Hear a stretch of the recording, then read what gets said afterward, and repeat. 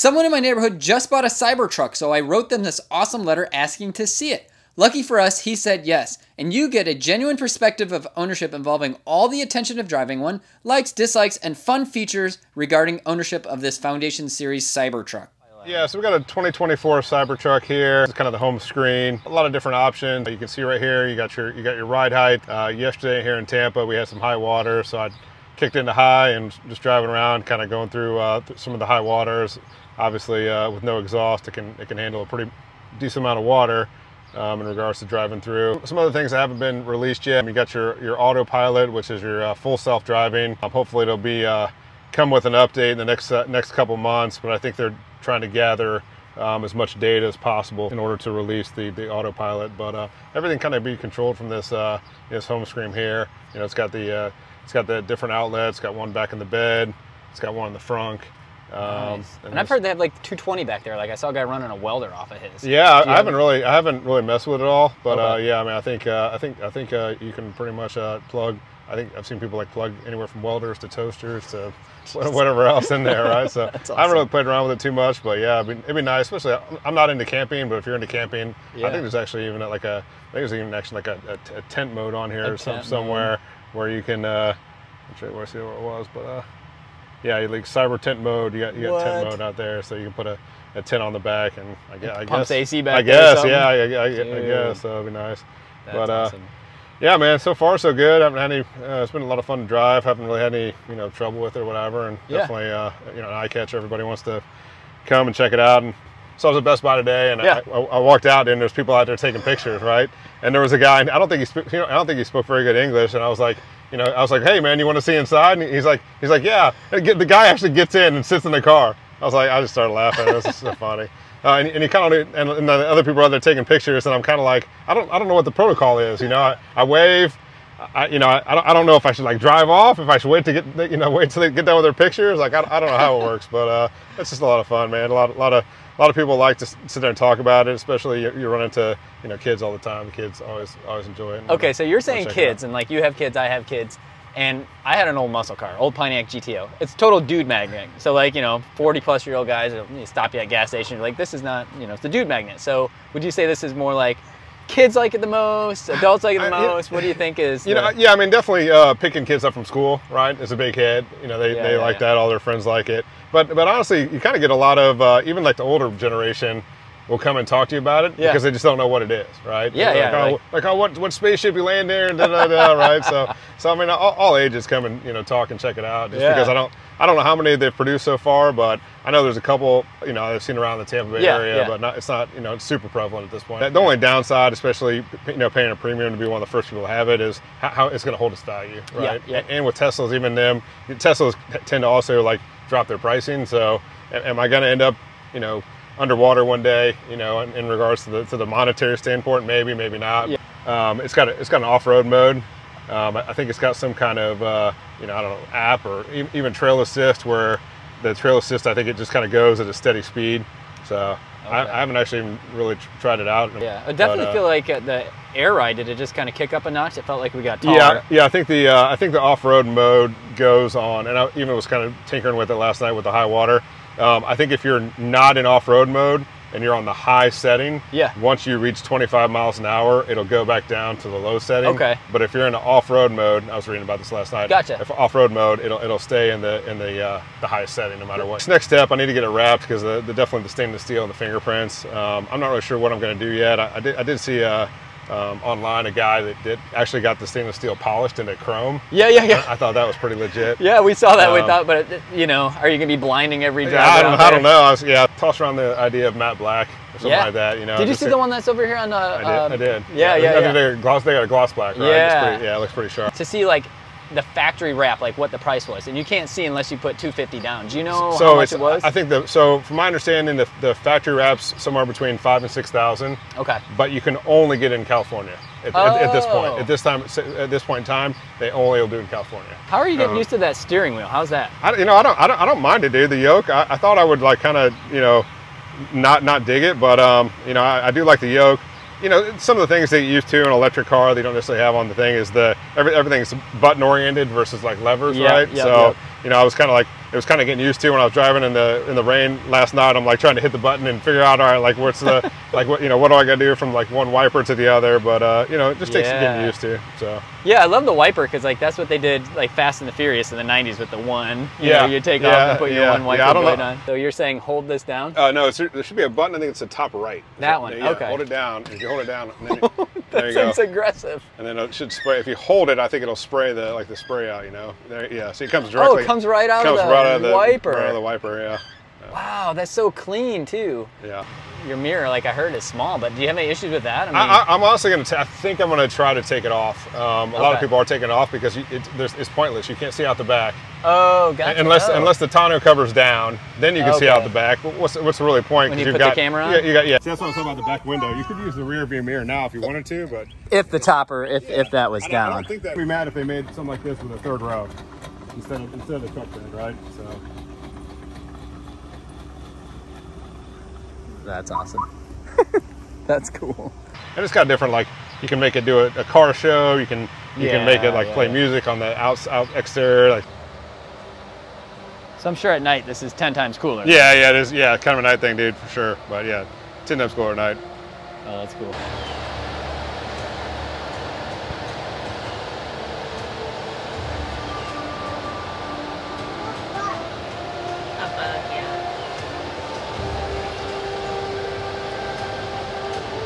It's like the back thing sliding up and down too, probably? I don't know, yeah. It's doing everything, man. Like, I don't know.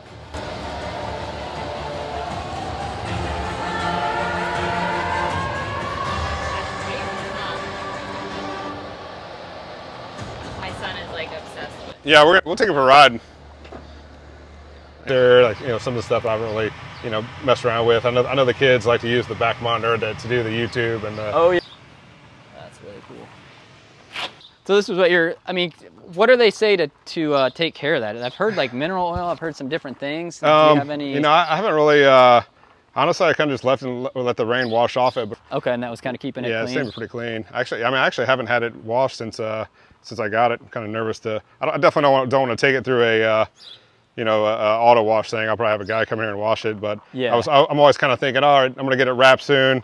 You know what I mean? I never pull the trigger on the wash. So. Yeah, I mean, they've been putting the stainless on the cars. I know everybody's kind of like, oh my gosh, keeping it clean, but I currently have parts on Marketplace from my car from the 60s that were the stainless steel rocker trim on the GTO. So it's like they've been putting them on the cars forever. Yeah, people get nervous about rust. I'm not really nervous about it. You can see where the caps are missing, where they didn't ship them yet. I mean, you can kind of see some like oxide in there, but I mean, it's not really. People are like, oh, it's rusted. I'm like, it's just normal, like wearing just normal oxide. That's no different than if your brake calipers are rusted. Let me pop the frunk for you here. So have they?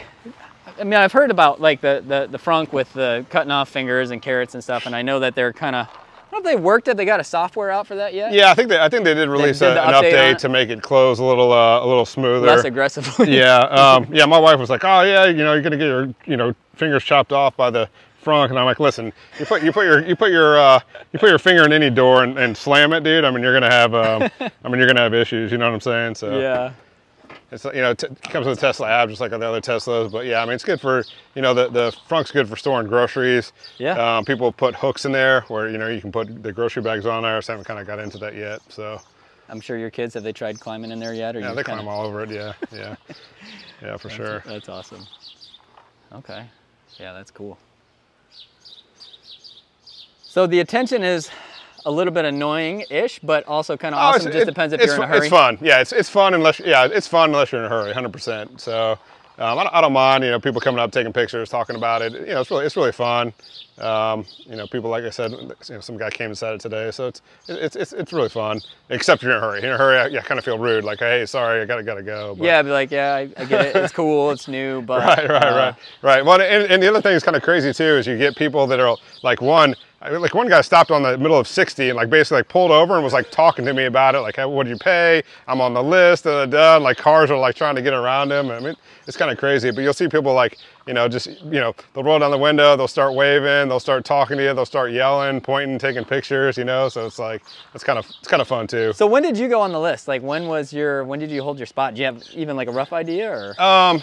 So I mean, again, everybody got on a list. You know, it was a couple years ago, right? And all of a sudden, they started sending out emails saying, "Hey, if you want to do the Foundation Series, you know, you basically kind of get bumped at the front of the line." So I think I got that email. I think I got that email like very early March, and it was about 45 days from the date that I put in that email saying, "Hey, I wanted it," to they said, "Hey, come pick it up." Okay. So, okay. And really, I mean, it's kind of, you do everything through the app, all the financing, everything else comes through the app.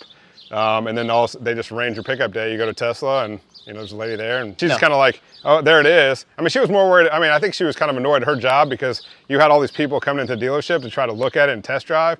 But there was this one plus one other there, and they're both claimed by people. And so she was like, didn't want people to like interrupt our experience, which I understand that, but it also kind of made her annoyed. You know, she was kind of annoyed that people want to say, get this thing out of here. So she wasn't mean. She wasn't mean, but she just seemed like we just got our Y last week, and then we got our 3 from her a while ago. The same kind of thing where she's like, "Can I help you guys?" And we're like, "What do we do?" Because it was our first time. And she's like, "You can go home now." And we're like, "Okay, cool." Like she just thought we knew. Like hanging out, yeah. So I didn't know how to even, dude, I had to go to YouTube. Like, I was like, she was like, "Oh, you know, walk around, check it out." I had to go to YouTube, like, all right, how do I open the door? You know, I'm like, "Hey, you got any pointers for me?" She's like, "Yeah, you know, take it. She's like, drive around the lot a couple of times because the steer-by-wire takes a little bit to get used to." I'm like, "Okay, fair enough." And then she's like, "Just go for it." And I'm like, "All right, easy enough." So.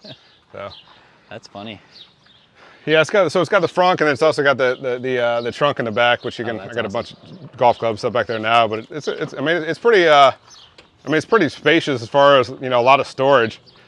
Honestly though, I kind of wish, being as I don't necessarily haul that much stuff, I kind of wish they would actually make it. I wanted a Tesla, but I wasn't a huge fan of the SUV, and I kind of wish that they would make this into like kind of a similar design, or, you know, into a bigger SUV than they make, right? Because I don't necessarily use the truck bed except for junk, and it would be nice to have a second, you know, a third row of seats in the very back. So. Yeah, so if this is kind of like you're saying, came up higher like a Yukon, then that would be a little bit better. Yeah, 100%. I would take a third row all day long over a truck bed, right? Now I see you got golf clubs back here. Did you notice any like leaking? Because it's been raining here. You know what? I'll pop the thing down. You know what? The only thing I saw was very minor, and I think we had I had a couple bags right back here, and it was just a little bit wet over there. But it wasn't like, I've had all this stuff in here all since the rain, and it didn't get soaked or anything. I've heard some people have issues with the you know, the sealing of this cover, but I have not. So yeah, and I had just got rid of my Tacoma today, and it would always get water bad, you know, like down in the back corners. I have a topper over it, so the fact that you just had a little puddle, considering how much rain we have, and you're up on a hill, I don't know if that affects anything, but wow, that's cool. So what is like, if you have anything you dislike about it so far, like what's like your biggest dislike so far? That's a good question. I mean,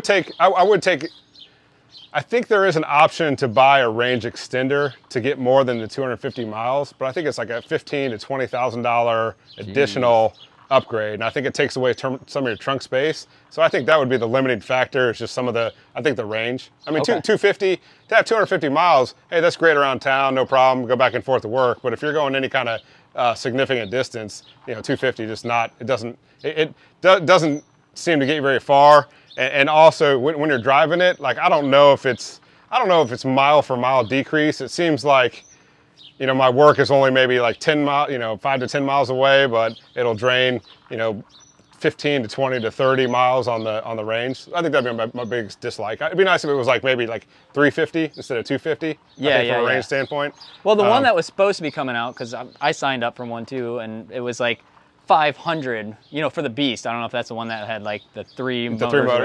Tri-motor. But I know that was one of the projected thing, was like 500-mile range, towing 11,000, all these different stats. So 500 would have got you to Georgia, no problem whatsoever. You know, charge once, come home, but come on, don't we? So there is no parking dongle like you'd see on the Wire, the 3. It's over here. So. As if I'm going forward. There you go, man. You're good to go. I think you should. Yep. So it says park. Swipe. You swipe all the way. So yeah, you got your park, your rear, your neutral drive. Okay, so you're swiping up, dude. Now you're in drive. And if you want to park, you just hit tap, and then reverses there. Reverse down. Yeah. All right, so here we are. Thank you so much for letting me drive your Cybertruck. This is an awesome opportunity. Wow. All right, well, we'll go onward. Oh, this is awesome. Wow. So it feels really big on the front end. Yeah, it's hard. I guess kind of going back to the other, like I would say, complaint or drawback, but it does not have any front. The sensors in the parking, you're just not really sure how close or far away you are from the car in front of you to park, and I think that would be one of the things that they would update to make sure that you have front end cameras and more parking sensors. I think would be ideal. If you're going in reverse, I mean, it's not a big deal. It's just the front end parking and not getting used to how shallow this car is. That window is awesome. My favorite thing about what's your favorite thing about this? Oh, I think it's just the uniqueness, man. Honestly, there's just nothing really out there like it. Yeah. I think that's my favorite thing. It's just kind of the difference. Yeah, I don't think anyone could even possibly tell from a video, but like if I threw my phone up there. Yeah, somebody's like you could actually sleep. Like a kid could actually. What was that? Did you find the noise buttons? Yeah, I found the whoopee cushion. The fart noises. That's why every kindergartner likes Teslas. Yep, there you go, man. You found it, dude. Do that. You found it. So what were you saying? Somebody? Yeah, I mean, my buddy was joking. It's like, dude, if you had a kid up there, you could actually like sleep up there. Like your son could fit up there, right? Yeah, I mean, I could lie right? both of them. Yeah. Like I could lie up there. I'm not very big. That's nuts. A huge shout out to the owner of this Cybertruck for taking us along and sharing his experience of ownership. This is a great inside perspective to all of us that are wondering what's going on inside one of these awesome beasts. I cannot wait to hopefully see more of these on the road. When you see them on the road, holy cow, they just look like a giant awesome tank, spaceship, you name it, coming down the road. So great experience, and thank you so much for letting us see this awesome machine.